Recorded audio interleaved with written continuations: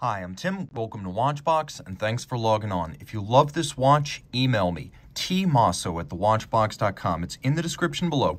Your purchase and pricing email question line for buying this or any watch you see on any Watchbox platform. Reach out to me directly. Email tmosso@thewatchbox.com for purchase and pricing details. Today we are discussing the IWC Portuguese Perpetual Calendar. This is the reference 5021-19 in pink gold. It is 44.2 millimeters in diameter. It's 15.4 millimeters thick.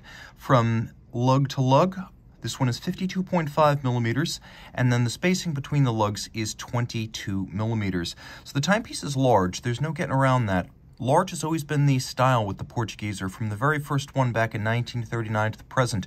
Originally devised to be a super accurate wristwatch by virtue of its use of a pocket watch movement, it was born as the first truly oversized, purpose-built dress watch. Now, with the addition of a perpetual calendar featuring the Kurt Klaus system and a 7-day automatic movement, you have the best of all possible worlds. The watch is large, however. As you can see on my 16-centimeter circumference wrist, it wears particularly broad across the wrist. 52.5 is a large expanse from lug tip to lug tip, so I'm going to recommend this watch for a wrist of my size or larger. You're going to want a 16-centimeter circumference wrist or larger to wear this watch. You can see it's fairly thick. 15.4 millimeters, but it does have a little bit of a sloped case flank to allow you to slide it underneath perhaps a dress jacket cuff. Now the timepiece is weighty and impressive, all in pink gold with a massive case. You can tell where the money went. Taking a look at the strap, it is medium rectangular scale alligator leather with some bolstering to give it a little bit of volume. You can see that it includes a calfskin underside, a sheer cut flank showing the layers of leather, and then a monotone stitch. It's a semi-gloss black finish, and we have the IWC pin buckle with a combination of satin and polish.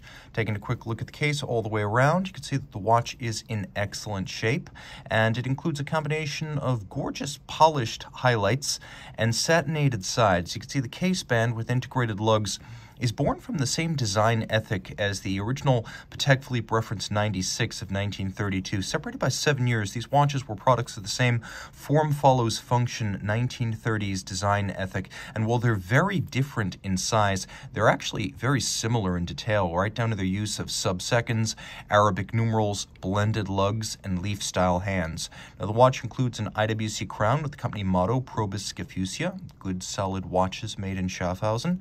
The dial is gloss black with sunken registers. We have dimple-style minutes outboard with lovely rose gold Arabic numerals. We have rose gold hands, including leaf hands for the hours and minutes.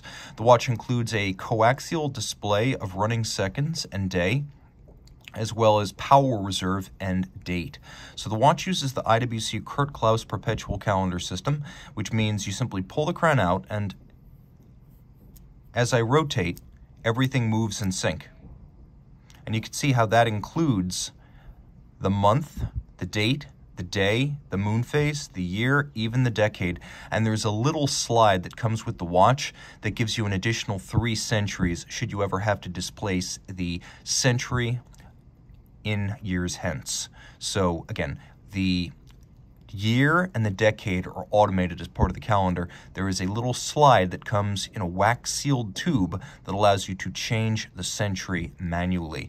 Now, this quick-set system enables that you can never come up with an incorrect combination of moon phase, day, date, and month, as it is mechanically programmed until the year 2100, and IWC watchmaker Kurt Klaus wanted setting a perpetual calendar to be as easy as setting a Rolex Datejust, and that's what we have right here. And once again, you could set an interval as large as a decade, or with the hack seconds, as small as 1 second.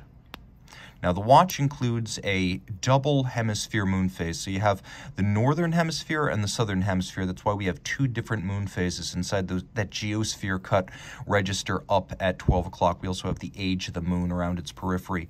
On the reverse side, this is a fascinating movement. Caliber 51614, a 7-day automatic that's about 37 millimeters in diameter. The movement is bigger than an entire Rolex Datejust 36. So it's an automatic winder with bidirectional action. It uses ceramic pawls and the IWC pawl and wheel Peloton winding system designed by IWC watchmaker Albert Peloton in the late 40s and industrialized in the early 50s. It's a very efficient, very shock-tolerant bidirectional winding system. And you can see with the addition of those white pawls, You eliminate the dirt on the movement problem that had been an issue with previous versions of the Peloton winding system. Now, this one beats away at 21,600 vibrations per hour, and it is free sprung for durability and shock resistance. It's also adjusted in 5 positions, which is the chronometer standard, as it beats away at 21,600 vibrations per hour on its free sprung architecture. It uses a handmade Breguet over coil hairspring so that in any position, the hairspring breathes concentrically and allows the watch to keep very even time. Now, what you can also see here is that the watch has a solid gold, yellow gold medallion inside the rotor, one large mainspring barrel. This 62 jewel movement features Côte de Genève across the bridges. It features satination on the wheels, black polished screw heads. There is engine turning on the base plate, and the bevels are present, but most of the finishing here is machined, so it's handsomely executed, but as appropriate in this price range. It's a combination of manual finish and machine finish. One detail I love, however, is that little golden chaton holding the escape wheel, a wonderful nod to IWC pocket watchmaking in the early 20th century and late 19th century, and again, a 7-day power reserve. Reach out to Team Mosso at thewatchbox.com for purchase and pricing details of this IWC Portuguese Perpetual Calendar.